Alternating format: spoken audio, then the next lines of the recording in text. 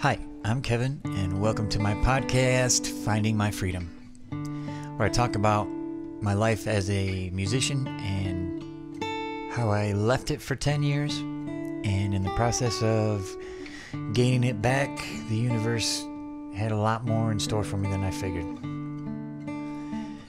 Well, I have to say, this process has been very eye-opening. It's been very good in a lot of ways. It's been real tough in a lot of ways. It is, even though I've played music and been in front of people my whole life, I've always had the guitar as my barrier, so to speak, where I just was able to play or sing a song or do something like that and not have to talk and be vulnerable. And so it's been very interesting that way. The things that have came up have been, well, there's been a lot of stuff come up in between these podcasts. And so I have to be grateful for the way that I can at least recognize these issues and try my best to heal it and move on. But who knows? Things seem to come back when they want to come back, and you just gotta try to figure out a way to heal it and move on. So when I was in one of my worst periods, it was April of 2019, and I had lost my job as an electrician helper. I had not played music in years. I had a second divorce, and I was working at a temp service. And one night in April, there was a full moon. I remember saying, man, I can't do this anymore. I have to do something different. And it came back to me, the best time of my life was when I played music. So that previous November, I built my first guitar.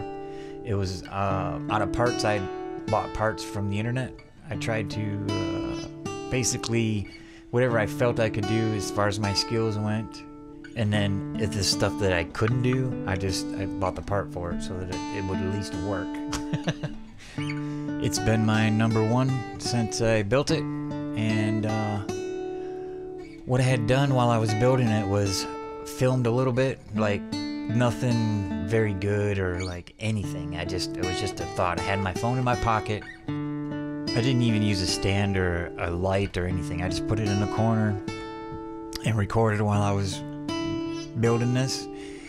And I thought, well, if there's anything salvageable out of it, maybe I could do like a how-to type of thing. Because whenever I'd get stuck on something, I always would turn to YouTube and try to, figure it out that way. So it hit me. It's like, well, I've got this footage. Maybe I can actually do something with it. And so the next morning I went home and I started working on putting together sort of a mini-series how-to on how to build your own parts guitar. Because it wasn't a kit. I didn't do any of that. All the parts were hand-picked and everything was painstakingly thought of. Every part, every single screw in that guitar, there's a reason for it. And if you point at it and ask me, I will tell you. That's how much detail I put into it. Now, it looks old, and that was one of the other things that I will always like seeing online was those guys that had the relic. They call it relic, where it's just it's new and it's modern, but it just looks old. Now, mind you, I had zero experience with any kind of editing equipment for recording video. I had some experience with audio. Back when I was full-time, I had a little mini studio where I had Pro Tools and stuff, so I was a little familiar with that, but that was it. I wanted to keep it short and to the point, not a lot of, useless talking.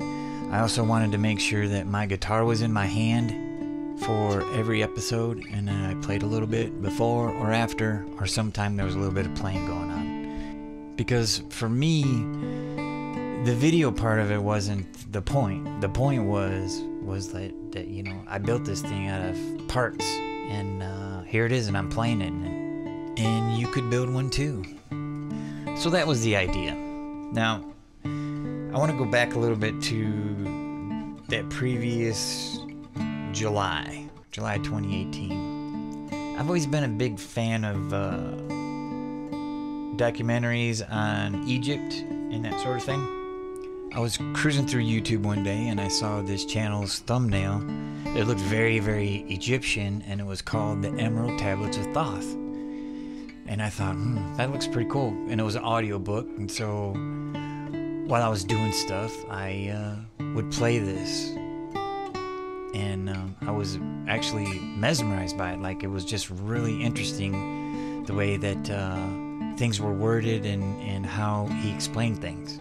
In the beginning of the book, it says something to the effect of, you won't understand all of what you read the first time through, or the second time, or maybe the third or the fourth time through. Just keep reading it, and keep reading, and keep reading. It will change your life. And I remember kind of chuckling a little bit, thinking, yeah, okay, whatever you say. But it was still really cool, and so I just listened to it all the time. While I was building my guitar, I listened to it. While I was working out in the shop, I listened to it. I listened to it when I was going to bed. Like, there was something about it that just drew me in. You know, it wasn't until like a year later, after I started going through this whole process, that I realized that was the very, very beginning of the seed being planted for the whole change that I was about to embark on. And they were right. The book was absolutely right. It did completely change my life and the way I was going about it. It didn't do it overnight, and I didn't win the lottery or any of that crap. But like, literally, the process that I'm about to explain that I went through, that book was the very, very, very beginning of it. And I've always been very open to that sort of thing. I've loved the metaphysical, mystical type of stuff. I think I said in one of the earlier episodes that when I was 18, I read a book on shamanism, and I thought, man, that would be so cool to live that life, but too bad nobody does it anymore. Yeah, that's what I thought. And back in my hometown, I think I was right around 18, I learned of this group of people that were psychics, and every Tuesday they would go to one of the bars around town, and you could go pay them like $5 or $10 for a 15-minute reading, and I really, really had a great time with that. I just loved it. I didn't tell people. You know, I first went with a couple of my friends, and we kind of laughed it off, you know, but then I started going by myself. And I didn't tell anybody because I didn't want people to think I was crazy, and that's the truth. It was a much different time, too. I mean, things were a lot more closed off, and you were commended for fitting in more than you were commended for standing out. So, you know, and I could fit in just fine sometimes. When I really worked at it, I could, but regardless, that was kind of the thing. So I secretly really enjoyed that sort of stuff, you know, and obviously when you go to church and stuff, they poo-poo on all that, you know, which is fine. So my experience with church, and in my back of my head, I was just like, whatever. I loved the Greek mythology, the stories in Greek mythology. And one thing I figured out when I was in that class was that these stories are older than the Bible, and most of them have a moral to them, right? So it was like their way of keeping each other in line is sort of, if you fly too close to the sun, you're going to burn your wings, you know, that sort of thing. So it was very interesting that way, too. So I have always been sort of open to all kinds of ideas. And even when I was in Minnesota, I went to a reader one time. Well, more than one time, like a few times. And when I was in Louisiana, I went to a reader a couple times down in the French Quarter. So periodically, I would always, you know, if I could find one, I would go and check it out, man. I just really loved the whole idea. Now, when I would go to these readers, it wasn't necessarily always about telling my future, but it would get me thinking a lot, and it would spark something in my brain that was inspiring to me. So I had been listening to this book for months. I built my first parts guitar and filmed a little bit of it.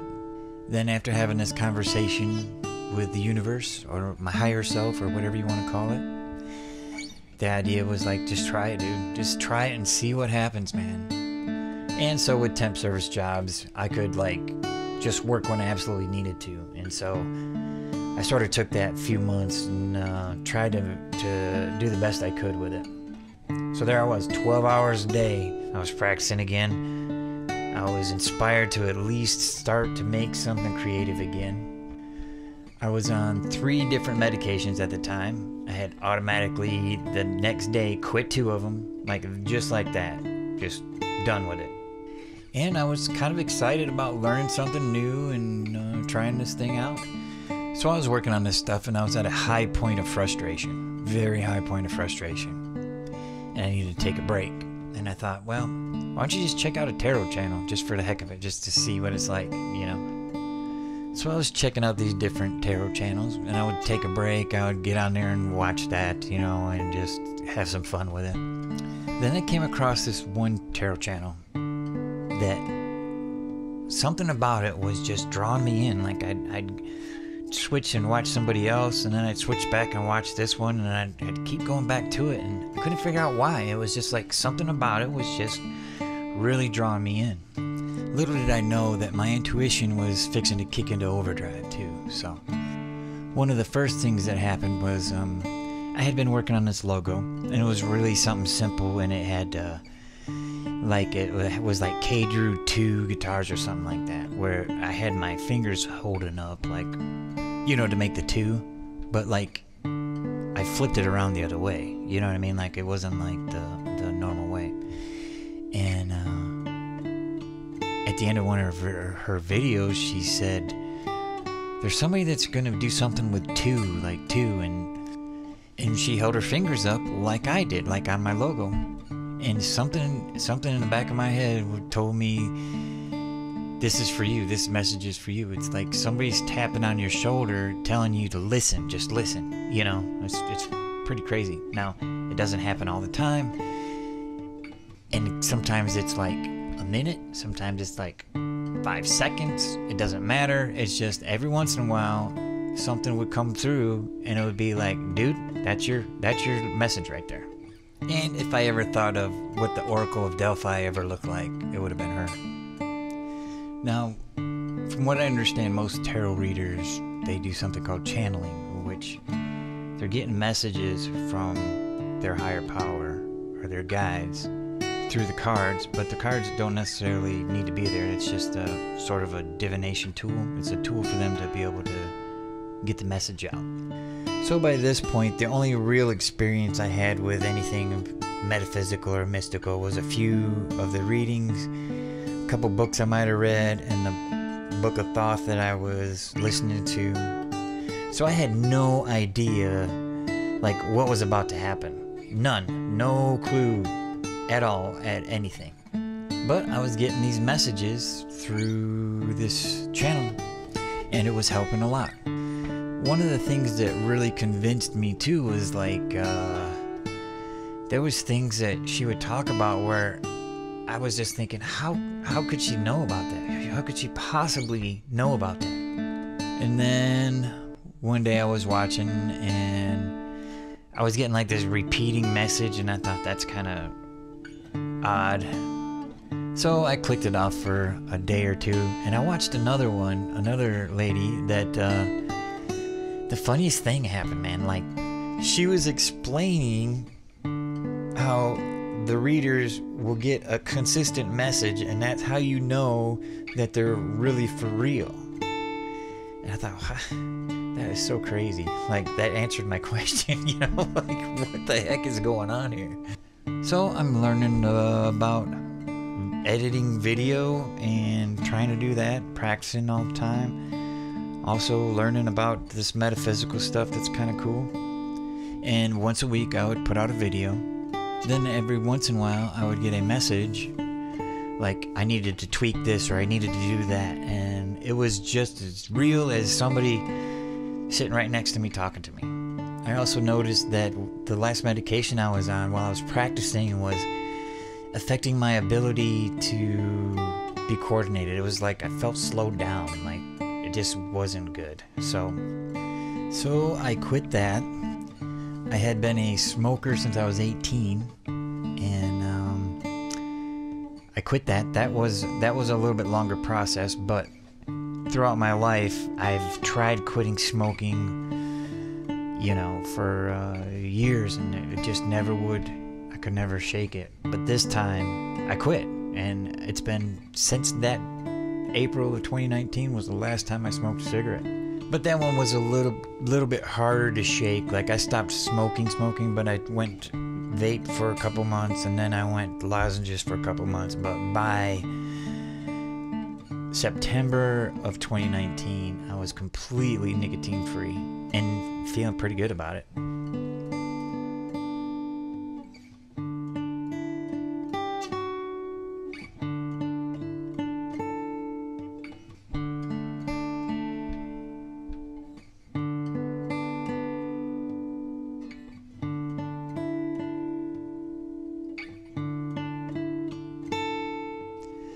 So there was things going on that I couldn't explain.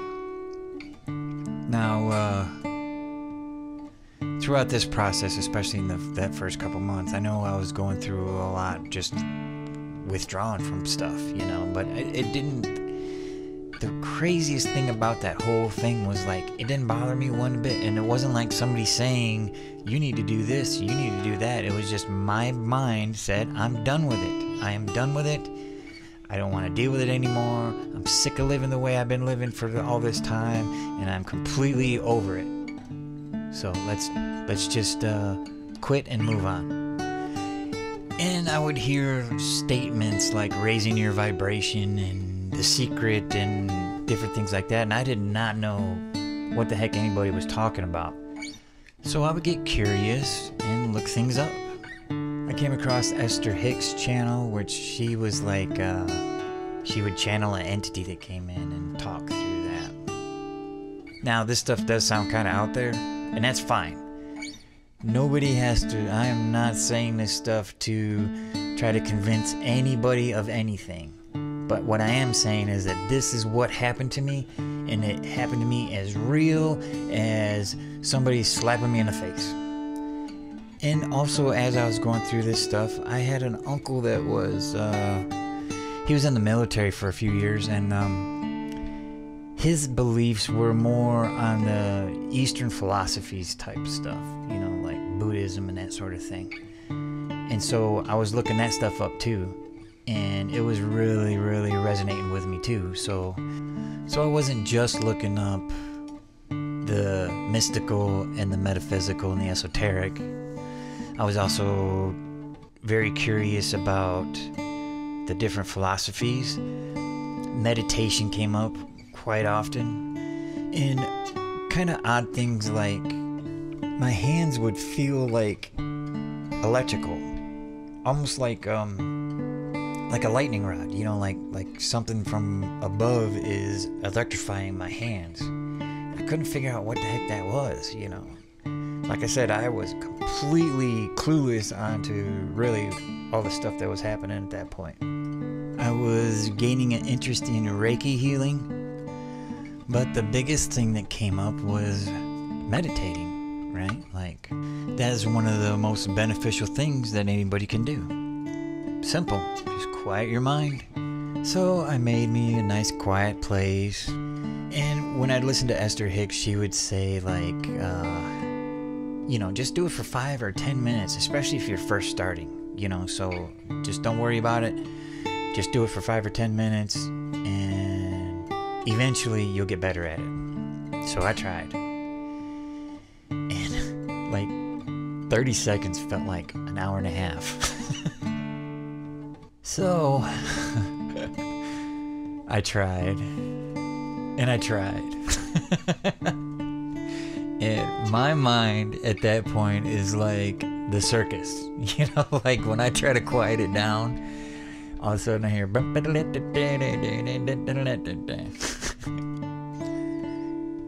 So I reached a point of frustration with that and put it away for a while, let's just say. And while I was doing all this, I was making the videos, and really nothing was even happening with that too. But at least it started getting me back to playing music again. So it was very magical in that kind of way. And while I was making these videos, it really started to reignite that passion again. So I was practicing more and working on this stuff, and it was getting a little bit better with the videos, but not as fast as I thought it was going to.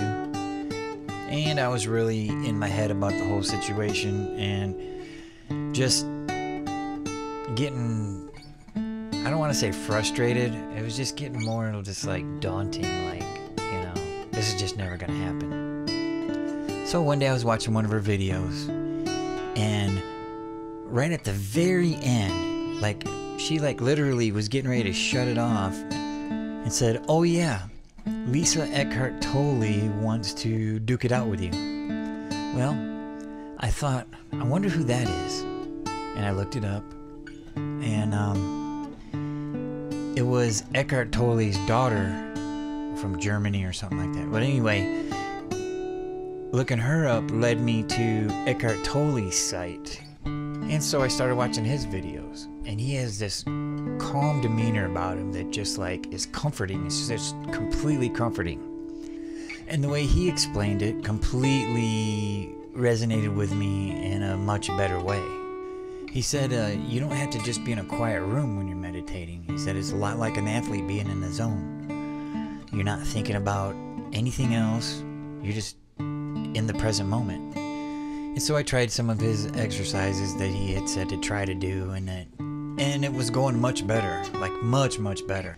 So while I was working on that, I made the connection that when I'm playing my guitar and I'm not in my head, that's what I'm doing. It's like a direct line to God or source or the universe, however you want to say it. But whenever I'm playing my guitar, I feel connected, like absolutely connected. And that was a huge moment for me, because before that I did it unconsciously, you know, like absolutely unconsciously. And when things were really great on a gig, the crowd would be just right and everything would be just perfect. I would feel like I was flying, like I wasn't there, but I was there, you know. And it just felt like connectedness, like I was connected with the universe, sort of a thing. So I worked on the videos, and I worked on myself.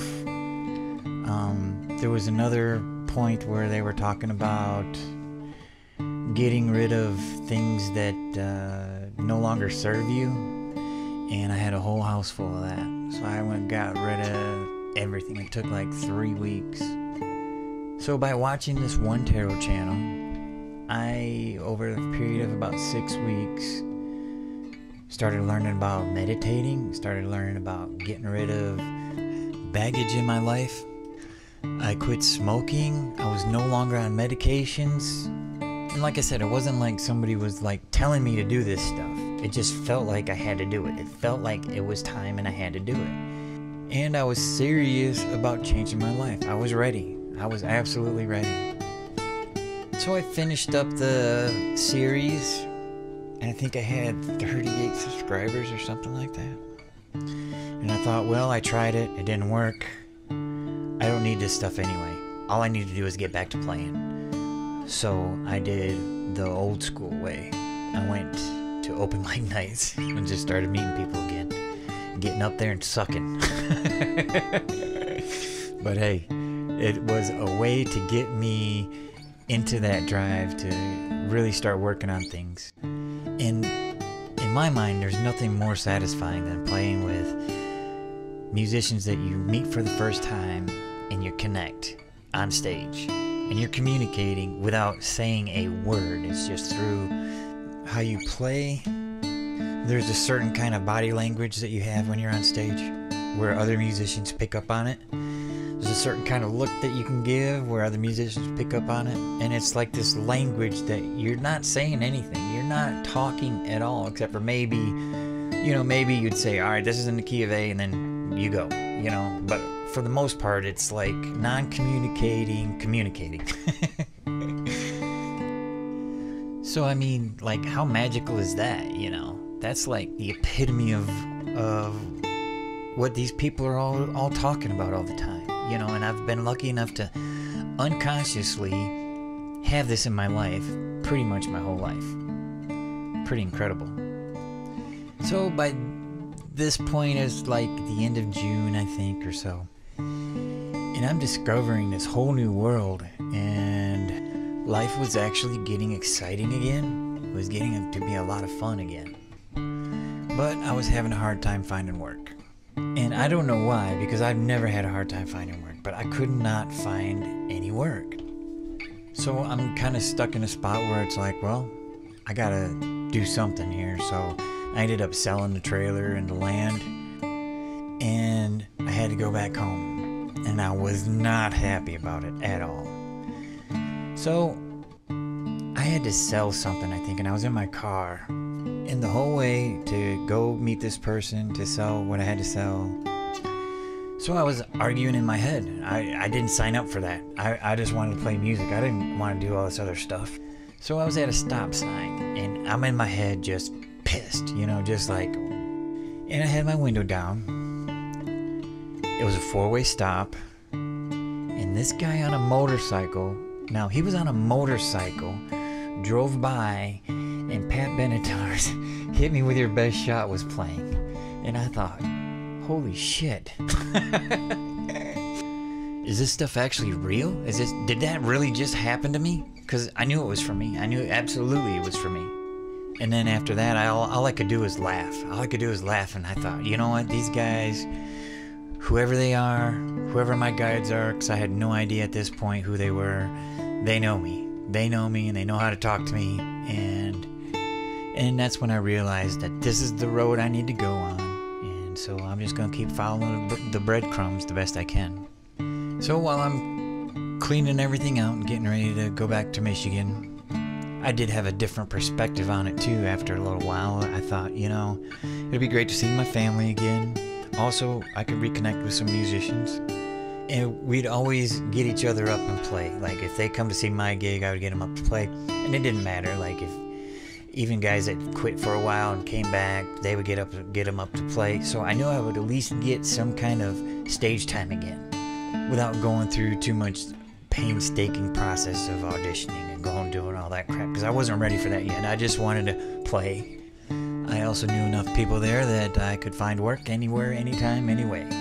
So I was Michigan bound, loaded up the dog, and we headed home. And I think this is a great place to end it for this episode. I hope you guys enjoyed this. I really enjoyed talking about it.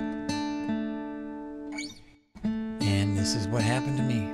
This is absolutely as real to me as real can be. So I hope you have a great week, a great day, whenever you're watching this. And we will talk to you soon. Thank you.